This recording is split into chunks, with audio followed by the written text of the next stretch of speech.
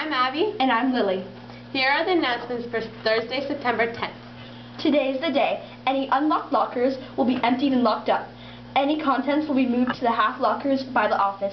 See Mrs. McPhail if you have any questions. The Hadley Film and Write Band will be meeting today right after school at 3:45 in the music room, 263. Go to see Mr. Rousseau in the music room if you are interested in joining. Sign-up sheets are upmost for Hadley and for Lemon Teens. Check the bulletin board by the gyms of both schools.